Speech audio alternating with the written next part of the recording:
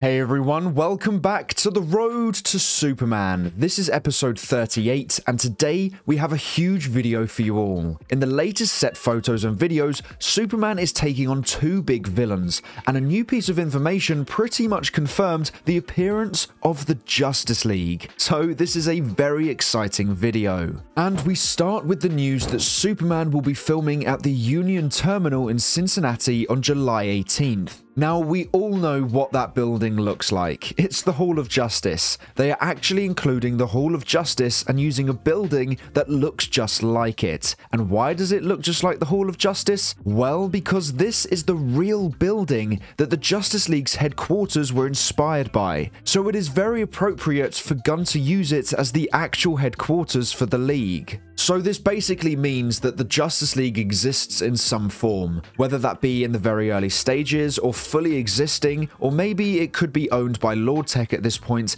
and this is actually the headquarters for the Justice League International, which includes Mr. Terrific, Guy Gardner, and Hawkgirl. Maybe later down the line, after his group disbands or rebrands, building becomes the Hall of Justice. Who knows? But what we do know is that they will be filming scenes at this location on July 18th. Now let me know your theories on what they may be filming there in the comments below. Now, if you think my voice sounds a little off, that's because it does. Last night was the Euros final, so I was yelling, then celebrating, and then once again yelling, and after that I was depressed for the rest of the night. So that is why I sound like this. But anyway, on with the episode. On July 11th, James Gunn acknowledged the fact that it was now only a year until Superman releases in theaters, and shared this new photo of the Superman emblem. Now, the blue background and the gold and red emblem will most likely be appearing on many future posters and promotional material that DC Studios brings out for this movie. And it is also going on the Superman merchandise. At San Diego Comic-Con this year, Superman merchandise will be sold, and this is the beginning of so much merch being dropped.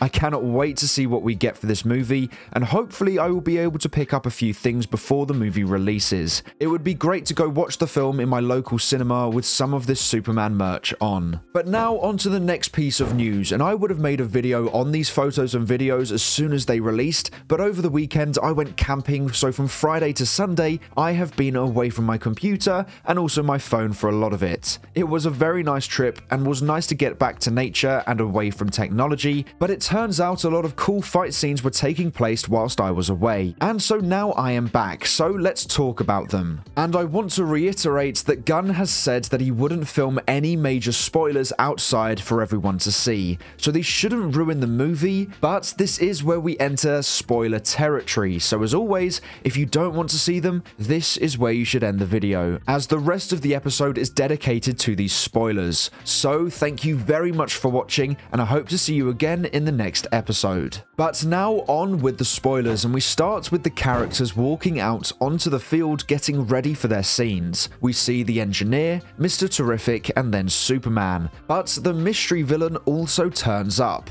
We see Superman and the Man in Black, who I think is Ultraman, hovering in the air above the Lord Tech field, and they go into a position where Ultraman is holding Superman and is getting ready to fly him into the ground and drag him along it. So this does confirm that the Man in Black can fly, meaning his powers are even more similar to Superman's. But then the footage cuts to the Engineer doing the same thing to Mr. Terrific. And here we have a video from a different angle of the same stunt. So it looks like it is Superman and Mr. Terrific versus the Engineer and Ultraman. And I feel like for some reason that the Engineer may be a villain at this point in time in the movie, but will have some moment of redemption which makes her a hero. Maybe possibly turning on Ultraman when she realizes he and the government are in the wrong and Superman is actually a good person. We have seen many times in movies like these where a character thinks they are on the right side based on what that side has been telling them, but then as time goes on and they find out that side's true intentions, they realize they were on the wrong side and that they now need to help the hero. It's a very common plot point, and for a character like the Engineer, I feel like she will become some form of hero by the end of the movie. But currently she is against our heroes, and in this short clip we can see the Engineer also taking on Superman. Now remember that on the first day of filming, Superman and the Engineer were in isolation Iceland filming some scenes for the Fortress of Solitude, and I wonder if that takes place before or after these fight scenes. Maybe the engineer is able to track Superman down, and this helps Lex Luthor or the government create the Superman clone. Or maybe Superman takes the engineer to the Fortress of Solitude after she gets injured in battle, helping him, or maybe as she knows where it is, she has to help take Superman there after he is injured. Let me know your theories on that in the comments below.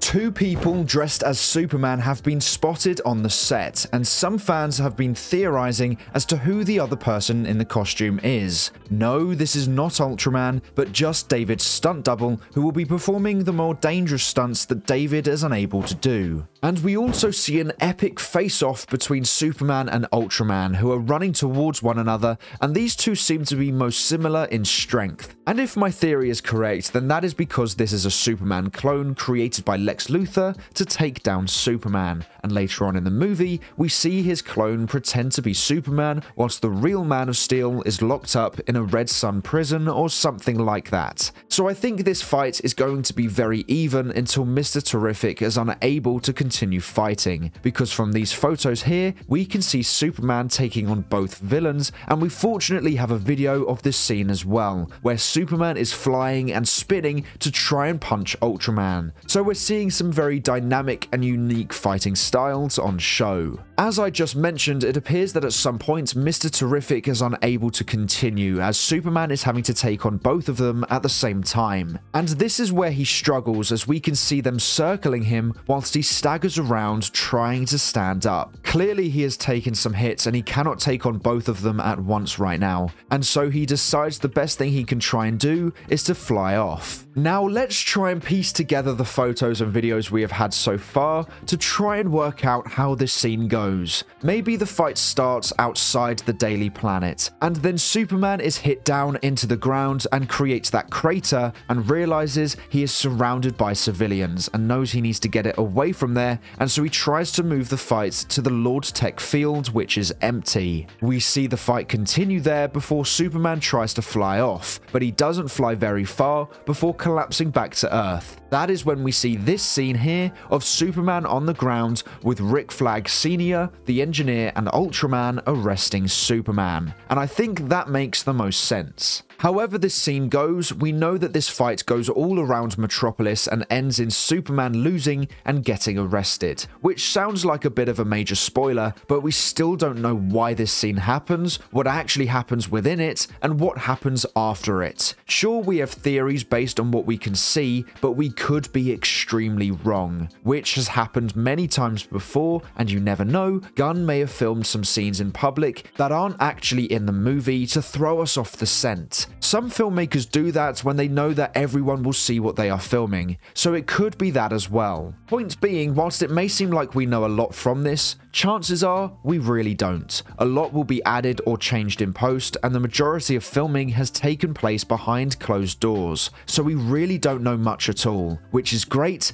and hopefully the trailers keep it that way. But that is all for today's episode of The Road to Superman. Thank you so much for watching. Please make sure to like, subscribe, and turn on post notifications so you never miss an episode. I hope to see you here again soon, so until then, have a great day. Bye!